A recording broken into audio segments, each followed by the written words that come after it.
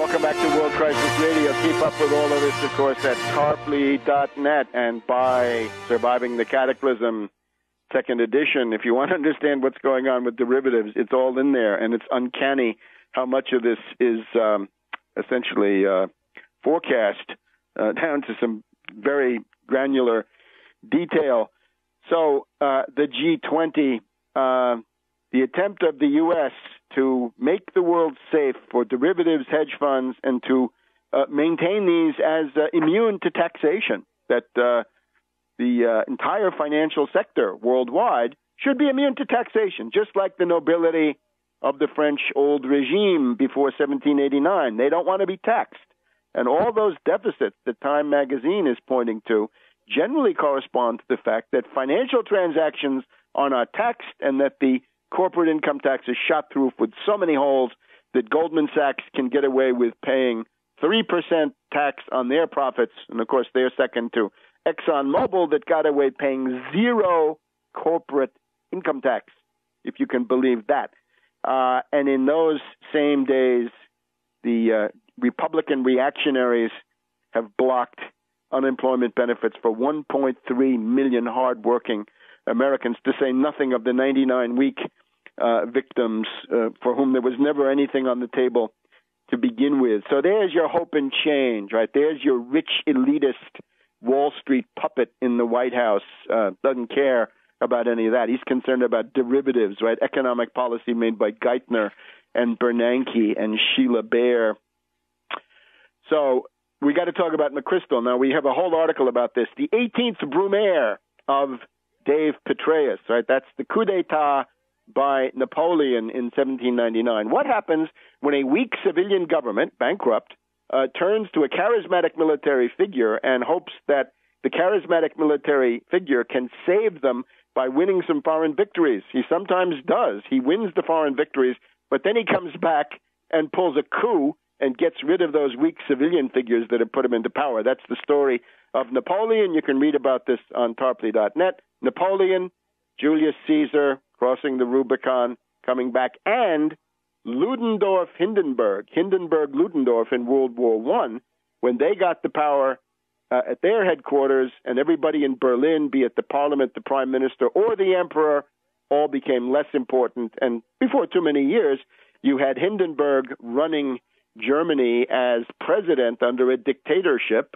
emergency rule. Are we headed towards that? Well, the story with this silly magazine, this marginal counterculture magazine, Rolling Stone, what do you have there? You got a scuttlebutt, barrack room griping by Petraeus, but very little by him, mainly by his staff. So they think Obama's unprepared. They think General Jones is a clown. They think Holbrooke is a wounded animal. What's the big deal? Verba volant, right? Words fly away. Who cares? The dogs bark. The caravan moves on. A strong figure would say, yeah, fine. I'm willing to put up with this if you win some victories. That's what Lincoln would have said. I'll hold your coat. Win me some victories. And of course, he can't.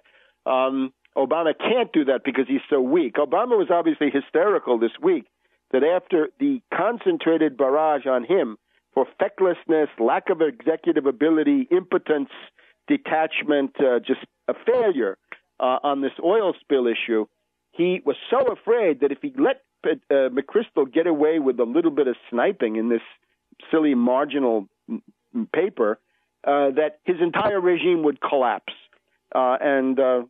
He's also obviously concerned about the fact that the Afghan war is being lost, as the London Economist puts on their cover this week. The Afghan war is lost. It is a lost cause. I guess that made it easier to get rid of McChrystal. But it would have been better to fire McChrystal over losing the war rather than lèse-majesté against the perfect master, the savior. The other thing, of course, you get out of these interesting comments is what McChrystal says is what the officer corps thinks. The officer corps hates Obama, clear. Or the officer corps holds Obama in contempt. You could see this a mile away. Get yourself a copy of Barack H. Obama, the Unauthorized Biography by me, and you will see towards the end that it's clear that Obama will never be accepted, right? Obama with Bill Ayers, the weatherman terrorist, Bernadine Dorn, the weather girl, with Jeremiah Wright, the incendiary racist provocateur. How is he ever going to be acceptable to the officer corps? And he never has been. So there's all that. There's mainly the issue of the deadline to get out. But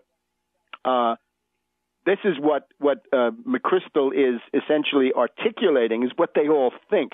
Now, the complicating factor is that of the Obama appointees, we have the former General Eikenberry, who is there in Kabul. He hates Karzai. Karzai hates him. Then we have Holbrooke, who's a Wall Street character put in there by Hillary Clinton. Holbrooke can't get along with Eikenberry. Holbrooke can't get along with McChrystal. Holbrooke can't get along with the U.S. ambassador to Pakistan. And Jones, notice in this press conference when the firing of McChrystal was announced, who did you have? You had 5 personalities of the regime going from left to right: Mullen, Biden, Obama, Petraeus, Gates.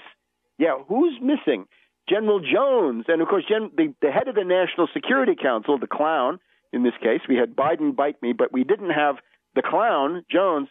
The National Security Council director is supposed to avoid this kind of fratricidal clique warfare, and he couldn't do it. So where is Jones? Is he going to be fired too? The whole thing is in disarray, and you heard Obama plead in his speech there for peace among his own staff. Well, you got to fire some people, and he's fired one person. I guess this is now, but not on any policy distinction, but just on these silly pieces of scuttlebutt and gossip and rumors that are reported in this magazine.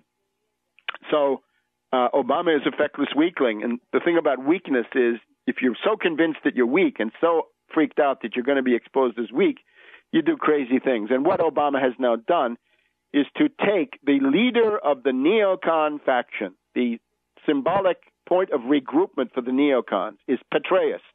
Petraeus is Mr. Neocon, the head of the faction. Bush is gone, Cheney's gone. Who's the top neocon? Petraeus. Notice the neocons themselves don't run for president, right? They use characters like Bush and Cheney. In this case, they are using Petraeus, right? He's got William Crystal, he's got Max Boot, Frank Gaffney, the Kagans, the American Enterprise Institute, Charles Krauthammer. They all love Petraeus. Petraeus is the neocon restoration personified, the restoration of the neocon warmonger clique and all of their disgusting warmonger rhetoric, cut and run, don't cut and run, stay the course, all this stuff. Petraeus is the ticket for the whole new generation of neocons to get back into power. Maybe not the Wolfowitzes and the Fifes that are a little bit chewed up, but maybe even them ultimately. So what Obama has now done is to make his own principal rival great. We've talked in the past about how Petraeus is far more effective than any Republican candidate. The imbecile Palin, the clown Huckabee, the nonentities Pawlenty, Jindal, the southern regional candidates Dement, and Haley Barbour, who almost got indicted as he was leaving Washington. None of this can be taken seriously. But Petraeus Romney or Petraeus Mitch Daniels, that can be taken seriously, and that seems to be where the ruling class is going. Here's how the conflict comes out. The deadline for the troop withdrawal will become the issue. Obama says, I want to start getting people out of there in July of 2011, the Iowa straw poll, the primary campaign, the election campaign. If you want to energize the Democratic base, you've got to say, yes, I have ended the Iraq war, I've ended the Afghan war. That would be Obama's hope of getting reelected. But Petraeus is going to be there to say, no, we've got to fight on. We don't want to cut and run. You're wasting the fruits of victory. You're betraying the people who have given their lives, and on and on. Notice also, the war is lost. Petraeus is now being handed a lost war, and it's unwinnable. It's hopeless. Ask the Soviets, ask some very formidable military people over the years. Can't be done.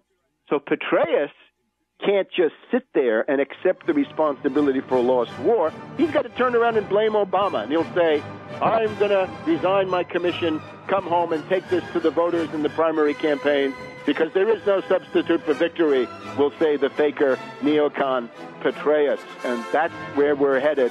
Congratulations, Sparky. The neocons are celebrating tonight, and you have weakened yourself. We'll be back in a minute.